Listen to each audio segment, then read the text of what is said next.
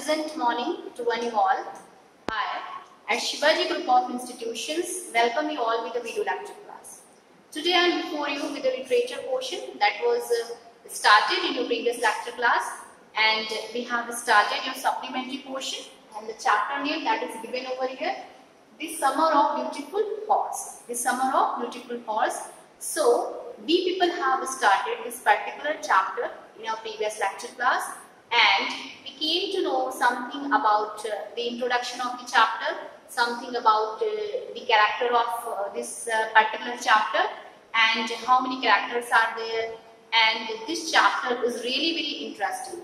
So student, I just want to remind you all the characters and all the things that has been happened in this chapter, so that you can connect all these things to the previous, to the next coming paragraphs. Okay, so let's see that in this chapter two Armenian boys. The first one was the narrator. The narrator, that name is Aaron. Narrator Aaron is narrating the story, is describing the story. That is a very beautiful story, and the particular story is based on a beautiful horse. Fine. And the next one, his cousin Murad, and he is 13 years old. His cousin Murad is 13 years old. Fine. So student, we came to know that there are two central figures in this particular story. Two central figures. One is Aram and the second one is Murad. Murad is 13 years old. And Aram, he is narrating the story at the time when he was 9 years old. At the time when he was 9 years old. And one more thing, one more thing that I want to elaborate before you, that these two boys belong to a Gargolian family, and two Armenian boys. That was the language in which they spoke something, and this was the tribe of that time. Fine. So what's happened, that narrator was surprising to see that Murad was having a beautiful horse that was white in color. And another thing, what was he seeing? Another thing, Murad, that was his cousin, and we see that the summer of the beautiful white horse. The summer of beautiful white horse. White word is here. White. The summer of beautiful white horse. So you know that the horse is white in color, and when narrated, means Aram saw that his cousin was sitting on a horse that was white in colors, that was very magnificent, that was very splendid, it was looking very nice, it was very nice. So he was really surprised to see it. Extremely, the narrator surprised, extremely poor. What was the reason behind that? Because they all were very poor. They all were living from hand to mouth. Even they didn't have a thing to feed themselves for a day only. They are living from hand to mouth. It's very difficult for them to survive themselves. Fine. So how could he purchase a beautiful white horse? It's a unbelievable thing for narrator. It's unbelievable. It's really impossible to believe on that. So that is why it's a surprise of narrator Aram. He was because they all were very extremely poor, poverty stricken, living from hand to mouth. These are the characteristics that you want to explain you in this chapter. So let's see what is going to be happen. So we have read till that when Aram saw that his cousin Murad was having a beautiful horse, and he was just explaining this thing to the notion that my cousin Murad couldn't purchase or buy a horse because of some particular reason. So what was the reason behind that? I knew my cousin Murad enjoyed being alive more than anybody else who had ever fallen into the word by mistake. but this was more than even I could believe. So he is explaining here to the notion that I couldn't believe it that my cousin Murad had purchased a horse, because I knew very well that he is a crazy person. He's fond of riding on the horse. It's his habit. But he couldn't have a horse. It's happened that he had stolen that horse. That was the thinking that was into his mind. In the first place, my earliest memories had been memories of horse, and my first longing had been longing to ride. So it's good that we both are really fond of riding on horse. We people are very crazy for that. And I can say that my cousin Murad was really more crazy than me. This was the reason behind that. But the thing is that was the wonderful part.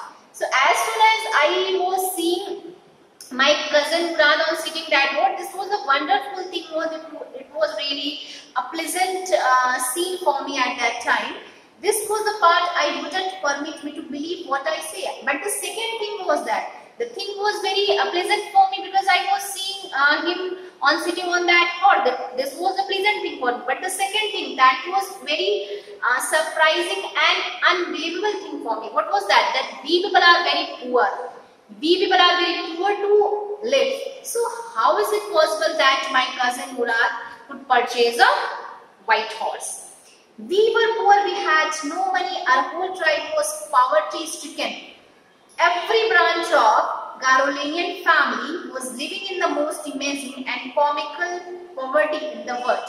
So we all were very poor. We had no money to purchase such a precious horse, and our tribe was really belonging to poor-stricken family, and we people are belonging to the branch of the Garolinian family.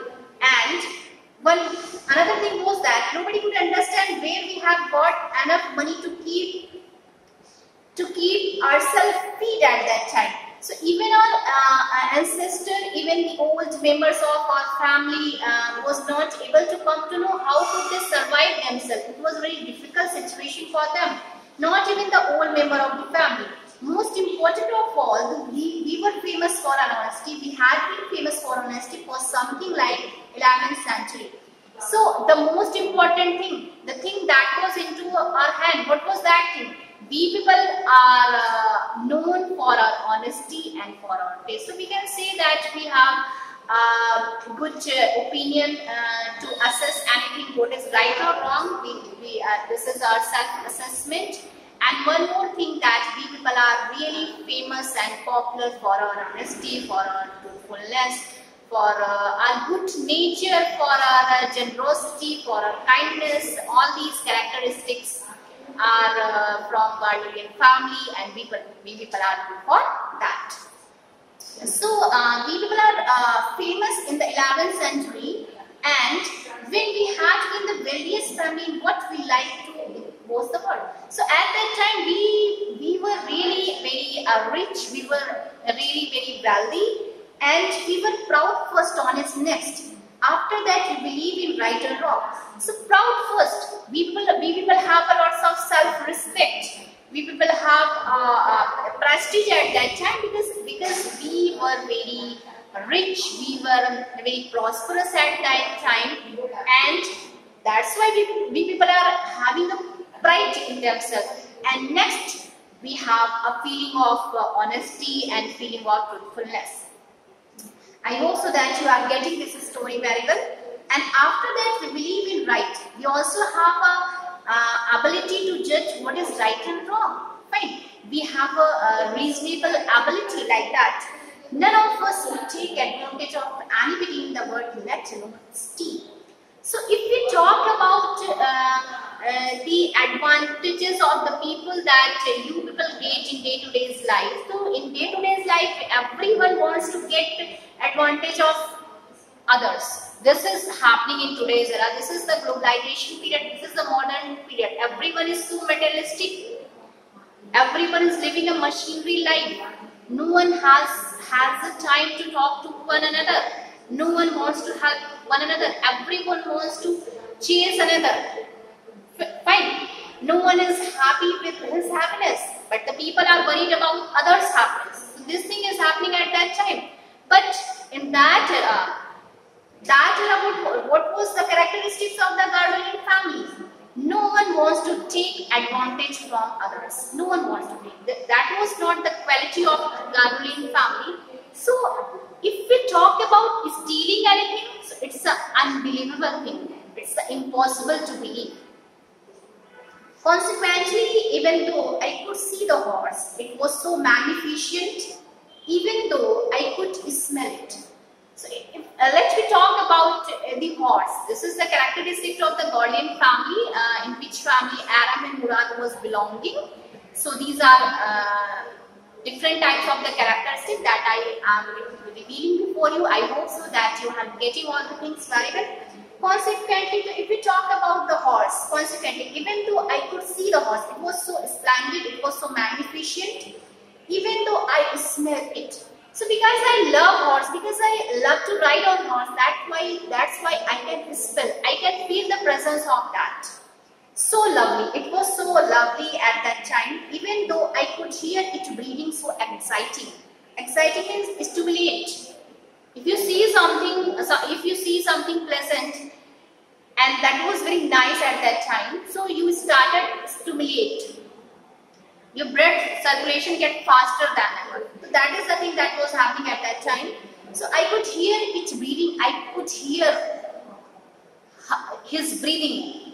So exciting. I could not believe the horse had anything to do with my cousin Murad, or with me, or with any other of the family, asleep or awake, because I knew. So I couldn't want to know anything else. I knew only that my cousin Murad was sitting on that, because that horse is belonging to me, or my cousin Murad, or any other member of my family, asleep or awake. I knew only this thing. Even I was not into my imagination. I can see everywhere. I was not into my dream. I was not sleeping at that time. I knew this thing, that my cousin Murad could not have bought the horse. He had not purchased this horse, and if he couldn't have bought it, he must have stolen it. So there were two options at that time. If he had not purchased it, so he must have stolen it. And I refuse to believe he had stolen, because we people are known for our honesty and truthfulness. So how is it possible that he could have stolen this horse? To two options, there was a conflict into his mind. Whose mind? The narrator mind. Who is the narrator here? Alan is narrator here. So he was confusing. He got confused at that time. No member of the Gardelian family could be a thief. That was his belief, that no one can be a thief in the Gardelian family. I started first at my cousin and then at a horse. So I stayed. When you gazed someone, when you saw something for a long time, so he stared first at my cousin Murad and then at a horse. There was a pious stillness and humor in each of them, which on the one hand delighted me and on the other frightened me. There was a pious. What does mean by pious? Sacred, calm, stillness. So as soon as I saw my cousin Murad and that horse, I saw that there was a blend of sacred, calm, and there was something humor in each of them. They both had this one. And one other thing is that which on the one hand, I was getting delight at that time to see that they both have some calm and pious and sacred, like this thing. But on the other hand, it got me frightened. I was getting frightened at that time. I was scared at that time because of something. Murad, I said, where did you steal this horse? I asked him, from where you had purchased or from where you had stolen this horse? This was the question that Murad was asking to his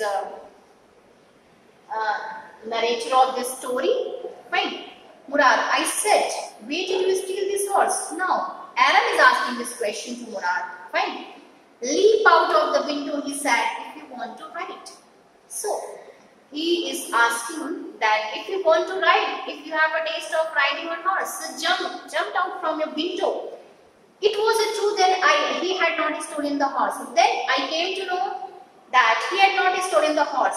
There was no question. I didn't want to discuss about it that he had stolen the horse or not. But the thing was that he had come to invite me to ride or not, as I chose. So when he told me that if we want to ride on horse, just jump out from your window and came to me. So the way of his saying really struck me, and I came to know that really he had stolen that horse. Now, but the thing was that he came to me to invite me whether I want to ride on horse. That was my own choice. And then after, what was happening? Well, it seemed to me stealing the horse for a ride was not the same thing as stealing something else. So this is the clarification, or this is the explanation of regarding stealing the things. Now the narrator Aaron is saying here that if we steal a horse for our taste, for our likings, for our habit, because we people wanted to ride on horse, that's why we had stolen Murad. So this is not a type of stealing. If we stole something else except this horse, if we stole something else for purchasing, or if we stole money or wealth, so that is a kind of the stealing. But if we had stolen a horse, that's not in the category of stealing. We are not thief. So, such as money. For all I knew, maybe it was not stealing at all. It's not a type of the stealing. If you were crazy about horses the way my cousin Murad and I were, if you are crazy for something, as my cousin Murad and Aram as a narrator, we were crazy for riding on horse, it was not stealing. I would not become a stealing until we offered to sell the horse. So until and unless we offer to sell it, until and unless we want to gain money from it, it will not be in the category of stealing. We are not in the category of thief, because we had just stolen it for our amusement, for our enjoyment, for some likings, for our habit, and which of course I knew we would never do. So of course I knew this thing that we had done only for our amusement, for our likings, and if we talk about selling that horse, we will never do it into our dream. That's not our point of. Let me put on some clothes, I said him that just give me time for wearing some clothes. Alright, he said, but hurry, do fast, I am waiting for you. I leaped into my clothes. So in a hurriedly, I put on my clothes. I jumped down to the yard. Then after I jumped down, I came to my yard from my window, and I jumped up into the horse behind my cousin Murad. So then after I jumped on my horse and I sat behind my cousin Murad. So this is the thing that was happening at that time. This was the scene. Now, the narrator Aram and his cousin Murad, they both were sitting on that horse. That was his favorite horse. They both were longing about it. They both had a great desire for it. So students, you have seen that this is very interesting story. It will be continued in our next video class. I hope so that you are getting it very well. So keep studying at your home. Make a revision of all this story. That's enough for you today. Thank you, and have a nice day to one and all.